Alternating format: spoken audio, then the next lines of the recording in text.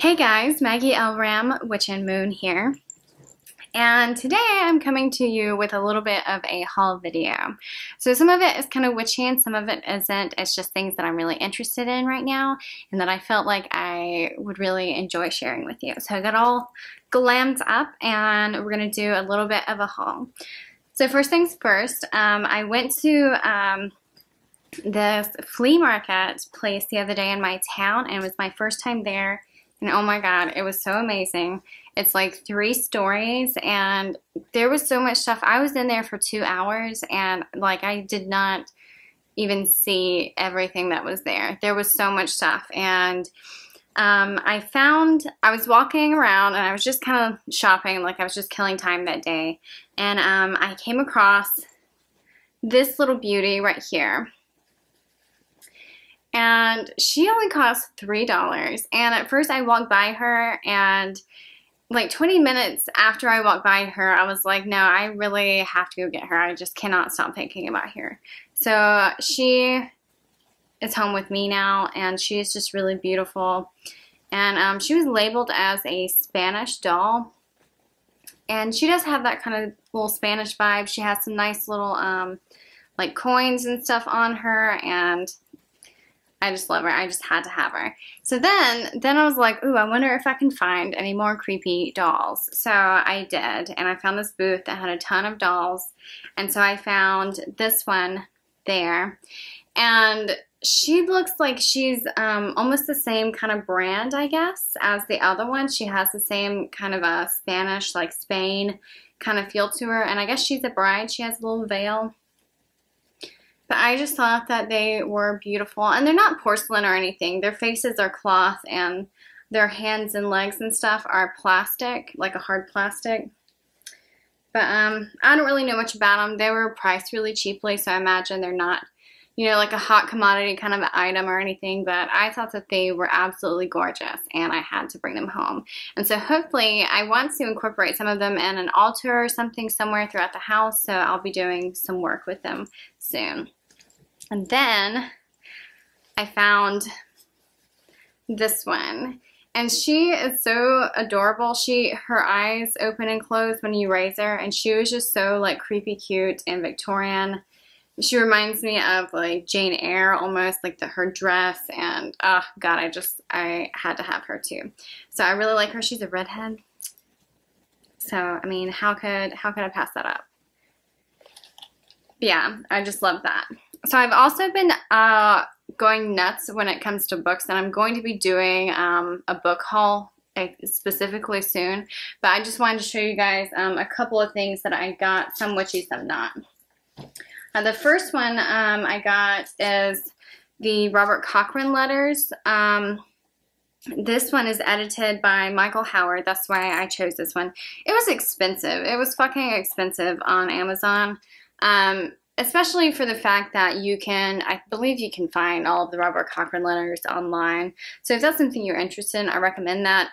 But this does have some notes and stuff from Michael Howard and kind of does a little bit of explaining about what the letters may be talking about, because Robert Cochrane tended to talk in a lot of like metaphors, and a lot of what he mentions is kind of like understood to the person that he's writing to or corresponding with. So check it out online first and see if it's something that you're interested in before spending a lot of money. But this is a great book and I really do enjoy it.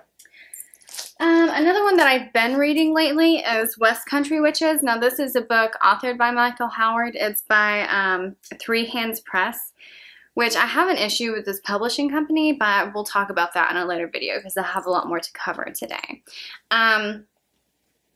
Michael Howard is a wonderful resource if you're looking for information on like historical accounts of witchcraft. In this case, it would be the western part of England or whatever, like Devonshire and those types of places. Forgive me if my geography is off. I'm not good at American geography, much less somewhere else. But he does give a lot of citations throughout the book. He lists his source material and all that kind of stuff, which I think is wonderful. However, this book is a little on the drier side, and he doesn't follow a consistent timeline. The timeline tends to jump around, so sometimes it's kind of confusing reading certain stuff. My favorite part of this book is him going into detail about Cecil Williams. Is it Cecil Williamson? Cecil Williams, the guy that owns the who owned the Witchcraft Museum over there somewhere where it was. But there was a lot of stuff about him that I did not know before reading this. So if you really want like a really nice, informative, informational book about like witchcraft and history, as far as like European witchcraft and history, I definitely really recommend this. Michael Howard has several of these books out. Anyways, there's one more that's supposed to be coming out on Amazon soon, and I pre-ordered it, and like I said, this publishing company is kind of sketchy, so if you are going to get this, just be careful. I ordered this directly from the publisher, and it took a really long time to get. And they're not the friendliest, I don't think, to deal with, and they don't have very good customer service. But a lot of these you can get from Amazon now, so I would recommend that, and you'll probably save a little bit of money too. You know, I hate to send people away from the distributor, because generally, you know, I would always advise everybody to buy from the distributor, but they're kind of assholes, so I don't care about that. Next, okay, so this brings me to my next point. I have been so in love with like 60s, 70s, like kind of naughty imagery lately. I've been, I think it started whenever I was rewatching The Love Witch the other day, and fuck, I just love the way that that style looks. So I bought this book. It's called Cinerama, and it's sleaze sex paperbacks of the 60s, and it has all of this amazing artwork from these books that were written by these, I mean, it's all erotic fiction that was written in the early 60s, and this book actually talks about the censorship that these authors dealt with, and how they kind of brought about a new age and when it came to literature, and how they, you know, helped to break through that censorship barrier, and how much erotica has changed from this time, from that time to now, and how now you can be a lot more open with your writing. You can say a lot more, you can use a lot more visceral terms, I guess you could say. But this book is wonderful. This is a great purchase, and like I said, I love the artwork, and I have some more books on my wish list right now on Amazon that I really want, that do deal more with just the artist of this type of style. And so I started thinking about all of that, and that got me into comic book art. And so I went to, there's two comic book stores right by my house, and I fucking had to go there, because a lot of what I looked at was more 70s style comic book art, as well as the like the erotic novels and stuff, you know, stuff that really had to deal with the like 70s sexploitation era, and you know, where they were using a lot of like booby women on all these covers, and I just think that's amazing. Obviously exploiting women is not amazing, but the artwork is just fucking phenomenal. So I went and I picked up some comic books, some for inspiration and some just because they're awesome. So I'm gonna show those to you now. So by far my favorite is Vampirella as far as artwork goes.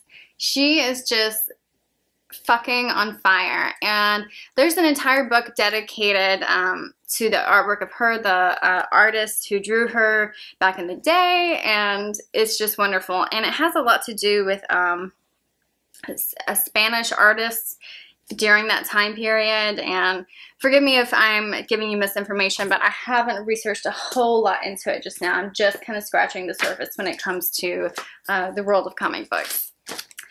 I also got this Queen of the Vampires one, which I'm not super into vampires, but I guess because vampires are more associated with like sex and stuff like that anyways, they generally tend to be portrayed a little sexier. So I got that one. That's actually a pretty decent comic book. And then I found this treasure called Love Diary, which this is from, it doesn't have a date on it. Some of them were dated. This one I couldn't find a date for, but it's got to be from like early 60s era, I would say, judging by like the style of clothing and everything that they're wearing. But oh my god, it's so amazing. Like the dialogue in this is great. There's a lot of dialogue and it's just back and forth, like these women having like men trouble and they're like, "Dear diary, so and so is so jealous of me. I'm gonna teach him a lesson." And that is just oh god, it's so good. So I love that. Then I got this one called Peepland, which I haven't read too much into just yet, but I just loved, even though this is a digital rendering and it's more modern, I really enjoyed that too, of this chick. And like the first panel in the book is like somebody snorting coke off a hooker boobie, so there's that. Then I got this. So I went from the Boobie Girls into this really flat type of artwork, and I got this. This is actually a really great comic book. It's a newer one, and I read this all up just the other night, and once I read it, I loved it so much, I had to go back and get the second one. So I think that there's 5 editions of this one out right now, but if you're into comics, this one's really good. It's like a crime romance comic book, and the artwork is just really great. I love it so much. I also got, because I'm a big Deadpool fan, especially the movie, so I got this because I love, I'm actually going to start working on a piece that's kind of inspired by this silhouette kind of style right here. And so you can kind of see it. This one's not really silhouetted, but see how flat the images look? I'm sorry, I'm looking at the viewfinder. See how flat the images look? So I'm going to be working on a piece soon that has something to do with that. Then, like the same day that I went to the comic book store and got all these, one of my friends, Kelton, you might know, one of my friends showed me that they had just ordered the graphic novel version of the new Sabrina comic, which I fucking looked at whenever I was at the comic book store. And I was like, GD, I knew I should have gotten that, but I didn't get it because the store that I was at only had issues like 3, 4, and 5. They didn't have the first couple, and I'm weird about that. Like, I want to start at the beginning. But I got super, super jealous, so I decided that I was going to go back and just buy the earliest one and ask them if they could back order. So if you haven't seen this, this is the new Sabrina, like Sabrina the Teenage Witch comic that's going on right now.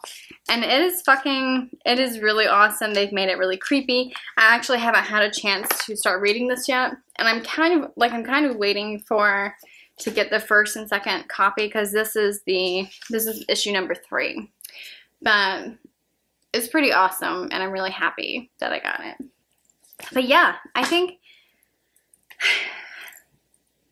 that's it as far as hauls go.